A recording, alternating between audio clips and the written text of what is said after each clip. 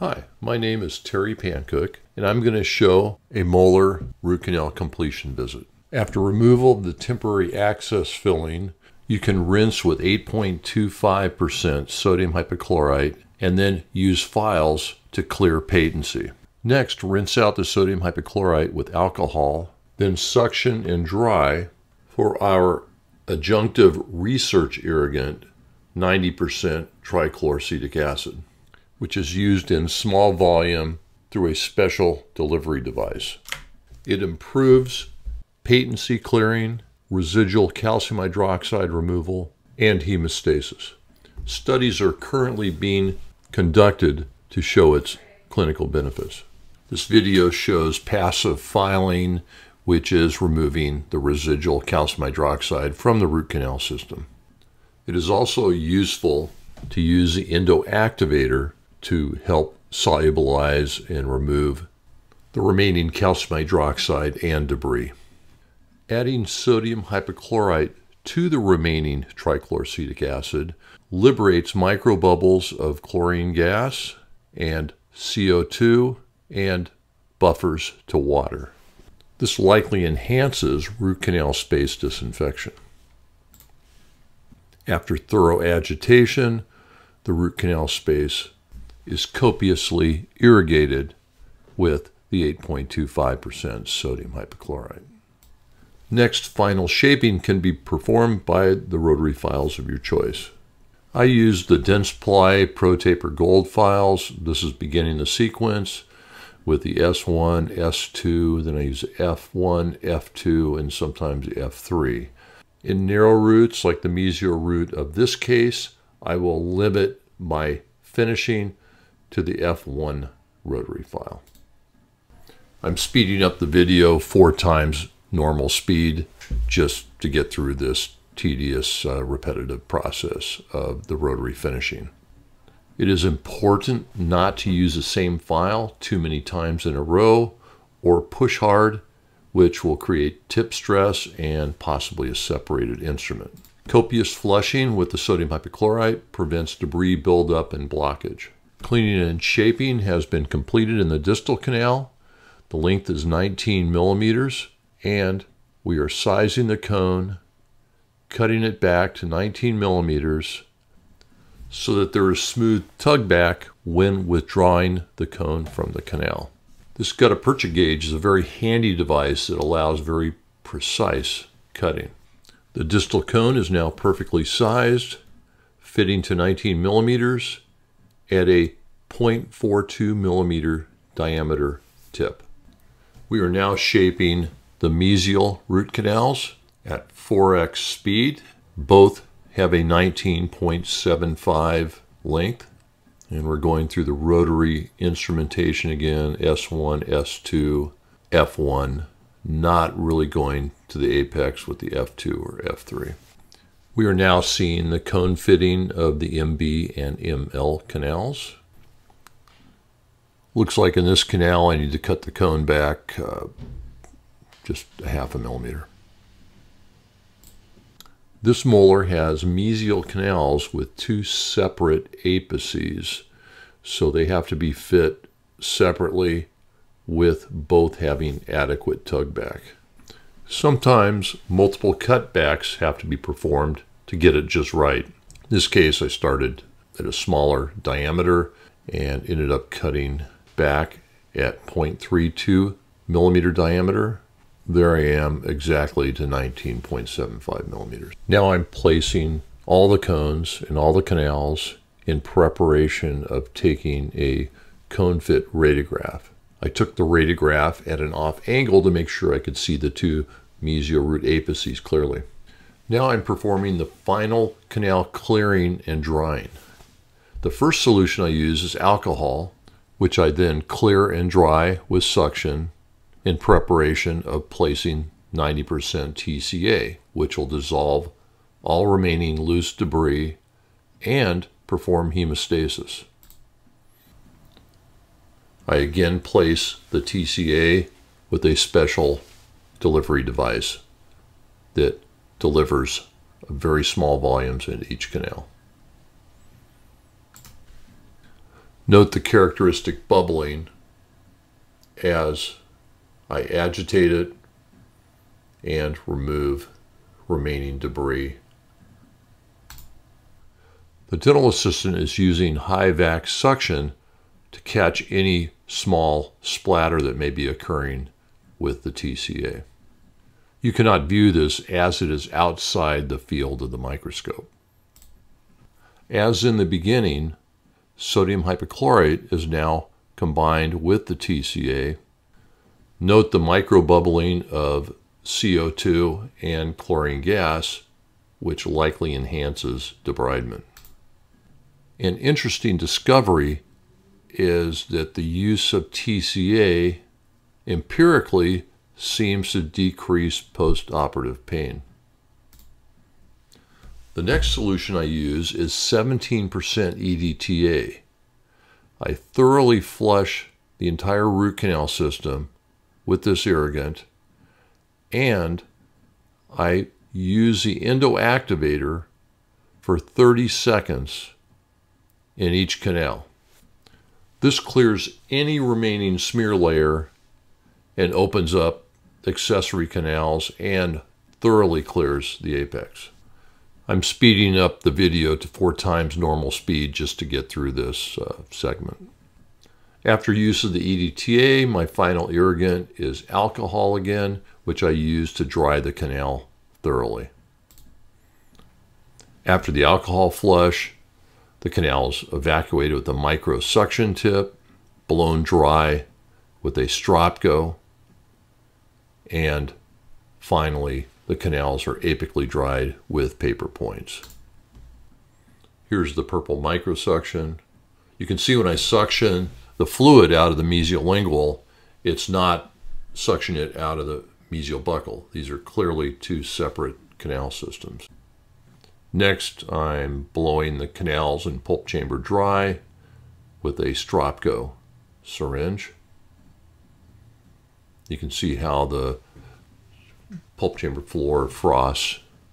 You can also see there's a soffit on the buccal that I'm going to remove later with a burr after filling the canals. Next, I'm drying the apex of each of the canals with paper points. The remarkable hemostatic properties of the TCA results in the paper point tips being absolutely dry once completely blotted. There's no blood or exudate noted. Paper point blotting also allows you to validate your lengths and make sure that your Gutta Percha cones are to the proper length, and you can cut them back slightly after noting any discrepancy with the paper point blotting. In this case, we're filling the distal canal first, and so I coat the apical third of the Gutta Percha cone with the Kerr regular set sealer placed to length. Next, I place a supplemental cone without coating of sealer to fill in the coronal space. I next sear the cones off with the touch and heat at the orifice level. Then I compact with a Schilder number 10 plugger, lightly compacting just to express a lot of the excess sealer coronally. I repeat the process, heating with the touch and heat and compacting with a number 9 plugger. You can see the excess sealer is constantly being expressed coronally. At least 5 waves of heating and compaction are performed to steadily deform and control the compaction of Gutta Percha. As Herb Schilder described, you want to capture the maximum cushion of Gutta Percha with your choice of plugger. The depth of compaction should end at approximately 5 millimeters from the root apex. And once you've heated the last pad of Gutta Percha at the apical level, you can then backfill with a hot shot or Obtura or similar backfilling device. I like to coat the tip of the hot shot before injecting. At this point, I'm just cleaning up some of the excess at the orifice level and compacting it neatly. Before filling the mesial root, I like to again go back to the paper points and make sure there's no fluid accumulation at the apex. Next, we will fill the 2 canals in the mesial root. When placing the cones, I like to coat one cone, sear it off, not compact it, then place the next cone adjacent to it, sear it off, and then begin the compaction of each cone individually. Even though the 2 mesial root canal systems have separate portals of exit, if you try to compact one side first, you may squash gutta percha and sealer across a fin on the other side, which may prevent you from placing the cone accurately. It is best to fill the canals which are in the same root together. You can see how the sealer flows across the coronal fin, connecting the MB and ML canals. As I did in the distal root, we start off searing the tag, then lightly compacting but not compressing the canal early on, and then moving with our 5 waves of compaction, starting with the 10 plugger, then usually immediately to the 9 on the next wave, the second wave, and then as we get towards the tip, I decide where the maximum cushion can be compacted with the 8 plugger, and at the deepest pack, 5 millimeters from the apex, I'll finally heat with the touch and heat, and then backfill the root with the hot shot. Applying the touch and heat for 3 seconds at the deepest apical level, then compacting with the 8 plugger, holding with steady pressure. You can see the escape of residual sealer, and this has been shown through research to lead to good apical deformation and a clinically effective seal. Once all the canals are filled, you can remove the excess sealer in gutta percha. Gross gutta percha is removed with the touch and heat and compacting the orifices flush with the 10 plugger. When retreating other root canal cases, I'll often remove the core and find gutta percha all over the walls and pulp chamber floor. This is not good technique and really affects the quality of the coronal seal. And one of the biggest problems we have in endodontics is a compromised coronal apical seal. This predisposes to long-term contamination and late-term failure. We are now going through the down pack and final filling of the mesiolingual canal.